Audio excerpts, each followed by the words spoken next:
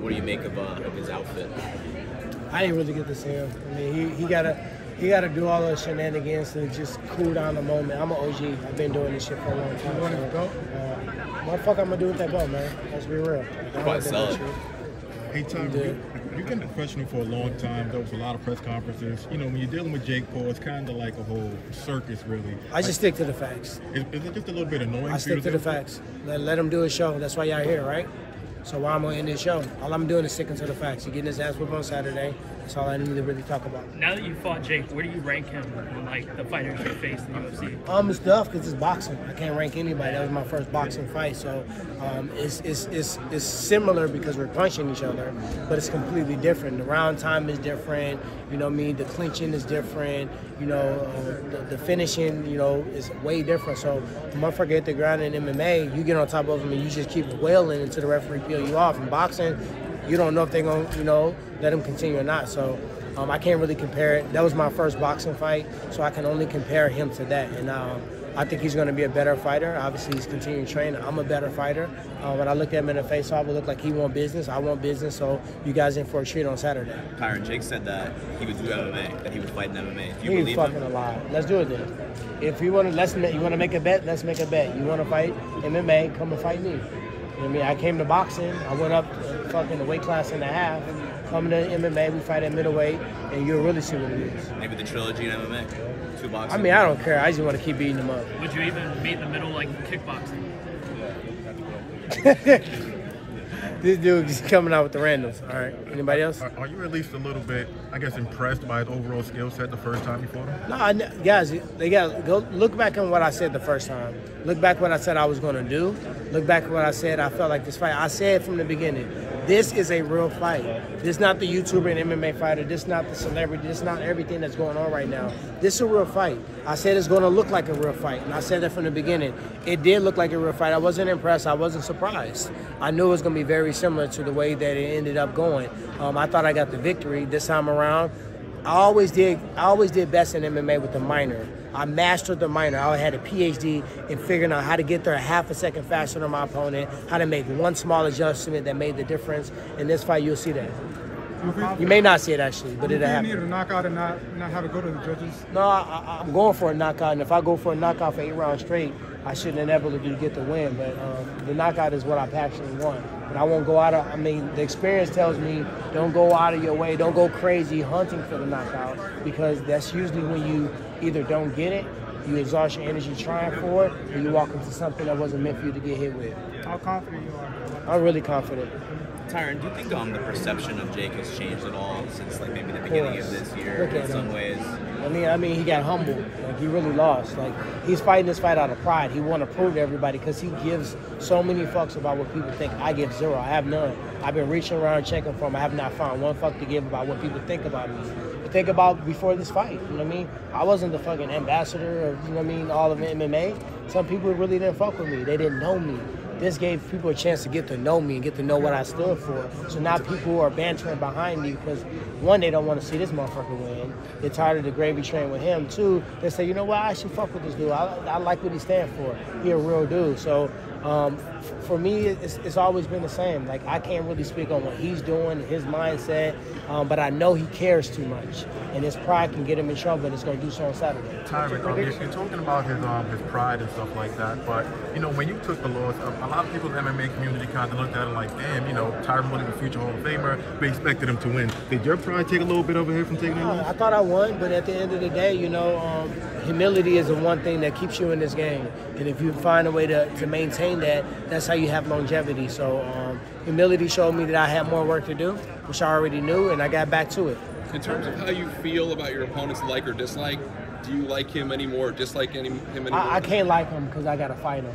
You know, in MMA, we just get too buddy-buddy. Everybody want to give Wendell love and hug and kiss after the fight.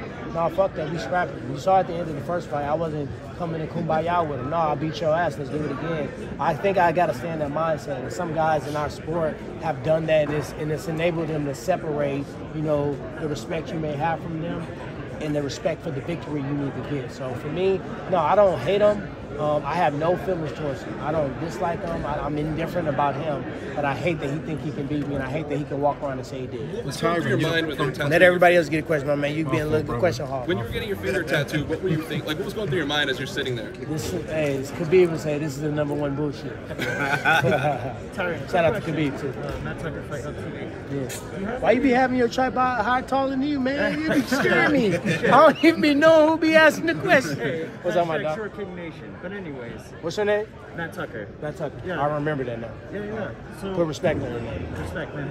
Do you have any worries about not getting a fair judging decision after the last fight? Man, Cleveland was his hometown, and you know, I started thinking like, damn, if I was a judge in a commissioning body, I don't know that Cleveland has ever had a boxing match of that magnitude in the city, ever, in the history of Cleveland.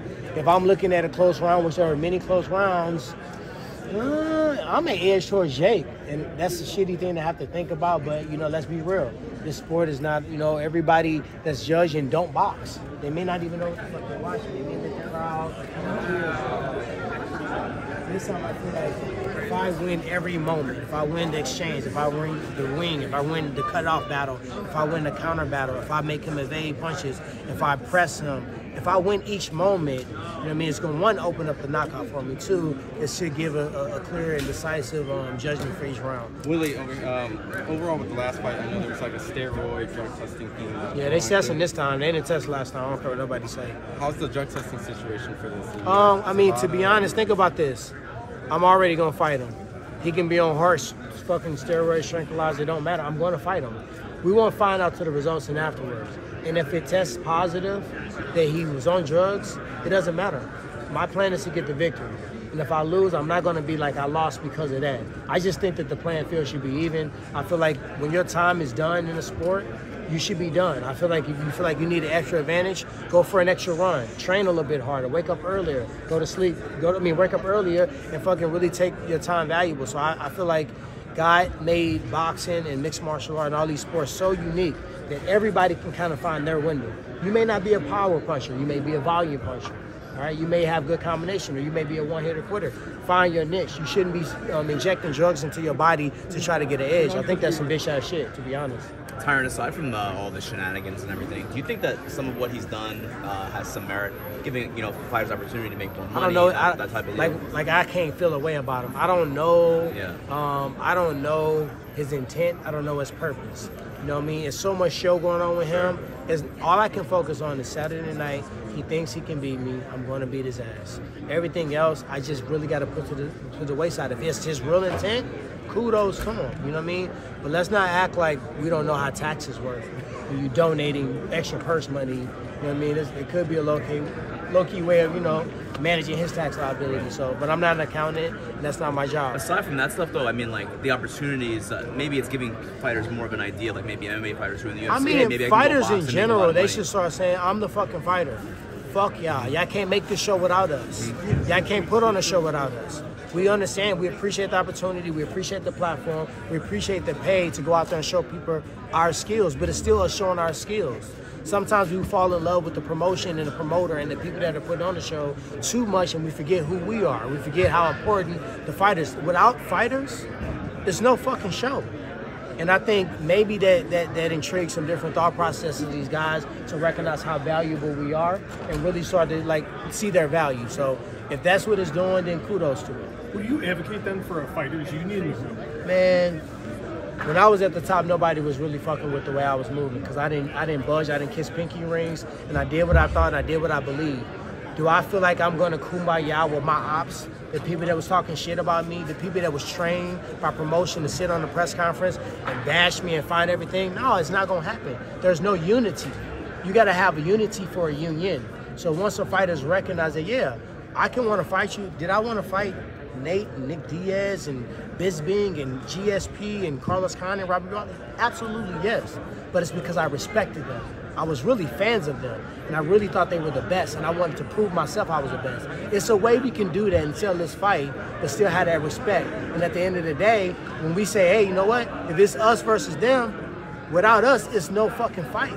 Let's rally up and let's do that. Until that happens, I mean, all that's going to happen is me go out there and say what I say and mean what I say, and everybody else going to go in the corner and be quiet, and then they're going to throw the black flag on me. So I'm out for my bread. I'm out for my family, and that's what the union. I'm unionizing my family, so my grandkids will never have to work a day in their life. Yeah, I'm ready. Appreciate you.